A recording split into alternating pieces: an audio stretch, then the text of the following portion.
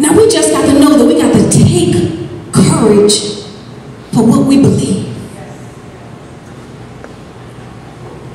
Take courage. For too long we just been thinking that God is going to do it for me. God is going to move this situation out of my way. And I hear songs that say, God is going to fix it for you.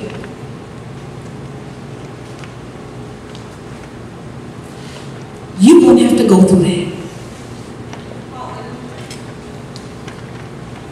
But I come here to tell you tonight that He's not going to move it for you.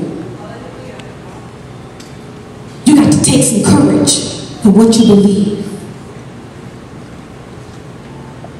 Turn with me to Acts 23. We're going to read 9 through 11. 23, 9 through 11.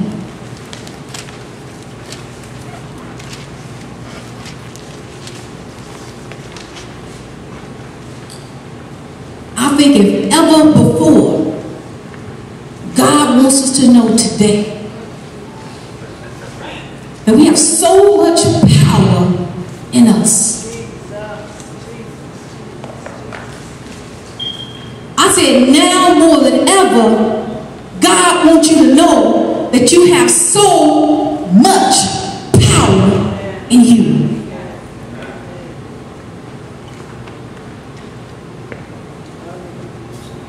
Read with me Acts 23, starting at 9.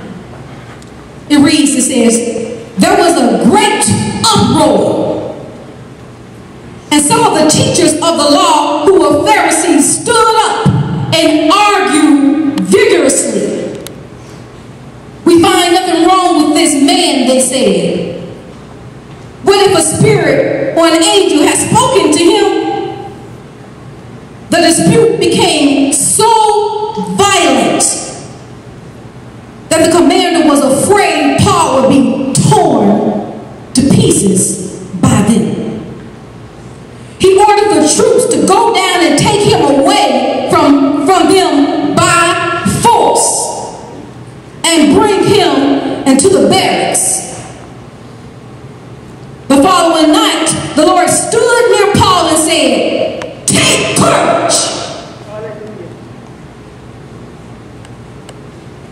Take courage. As you have testified about me in Jerusalem, so you must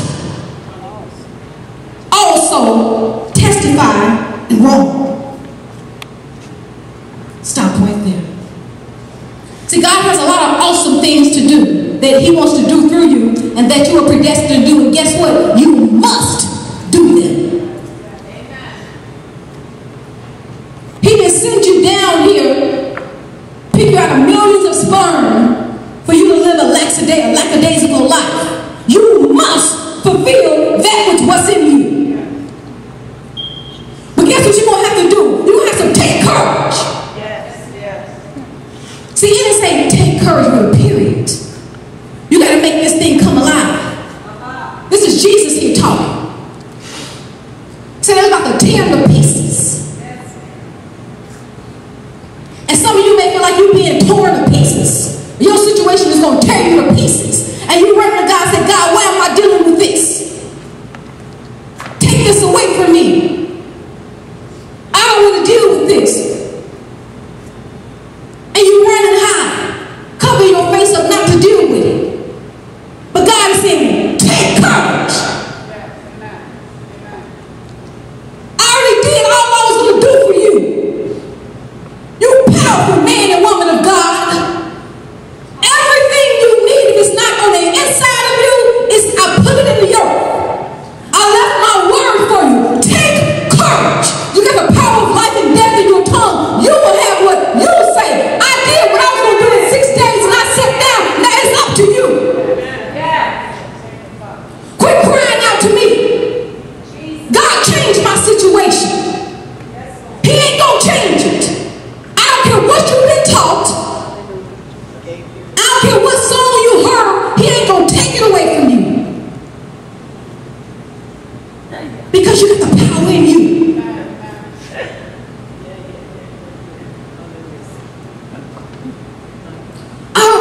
say this the other day and it just comes back to my spirit.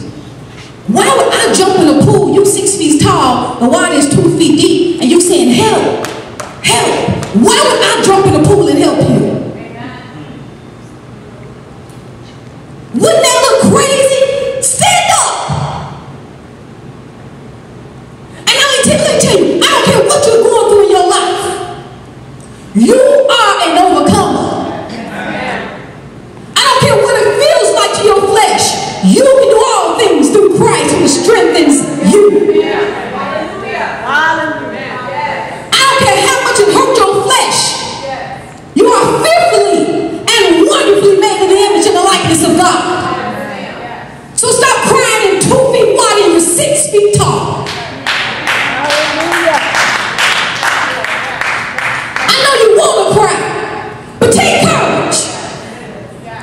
I know you want to give up, but take courage. I know you want to fall out and give up, but take courage. When Jesus came down to this earth, he wasn't no wussy. He wasn't.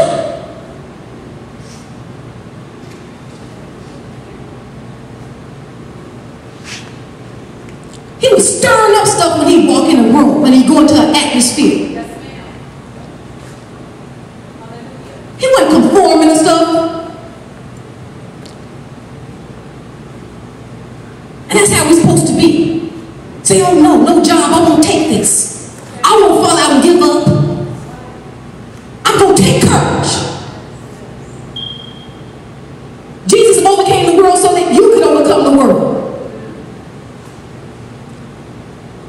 Why do you think he got dark when he was on the cross? God couldn't hardly stand or see all the stench and sin on him. And you were nowhere to be found. But he looked into the future and he saw everything you go through. And he said, I'll take it on myself. I'll take it on myself. And a lot of us are saying passion of Christ. And we saw the remake of the lashes and the beatings and him on the cross, but I bet you that's nothing like how it actually was.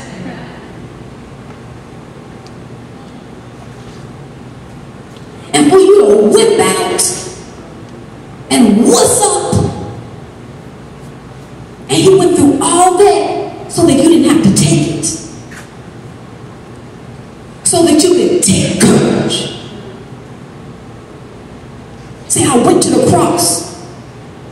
And I took all that for you. And I was innocent. But I took your blame.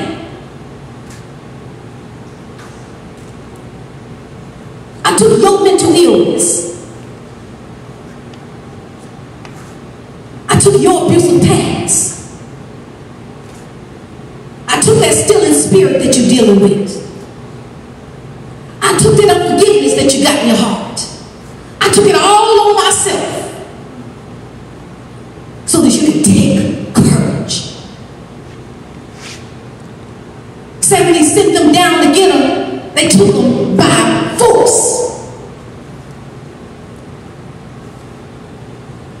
So they didn't go down there and say, can we, please, can we? Say, no, you go down there and take them by force. This is how the kingdom of God is. We take things by force.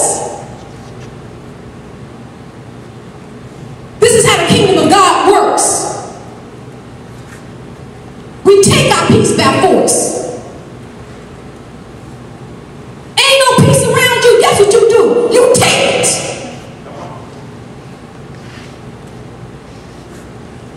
You got a real adversary on this earth.